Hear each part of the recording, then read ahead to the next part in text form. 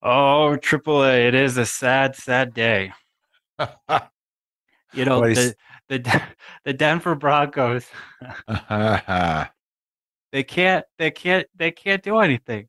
We've had this great defense, great defense, great defense, and we finally go get a quarterback who's supposed to be a great quarterback, a head coach that's supposed to be a great offensive coach. And when you're playing football, you want a high scoring game, right? You want to see people right. throwing passes way down the field. You want to see it go, go, go, go. And the Broncos just keep losing and losing and losing. And not only are they losing, they're losing in embarrassing fashions. They're not scoring any points.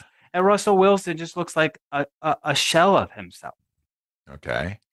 And a really interesting thing happened at the press conference on their last Monday night game. And they're actually interviewing Justin Simmons. And he said, there's a problem here, obviously. And everybody knows what the definition of insanity is: doing the same thing over and over and trying to get the same results, Or different results. different Yeah. results. From the same things. Yeah. I'm Daniel Adjemi. And I'm Andrew Adjemi. You listen to Financial Strategies with Andrew Daniel Adjemi. Today's topic is, should I do a Roth conversion while the market is down?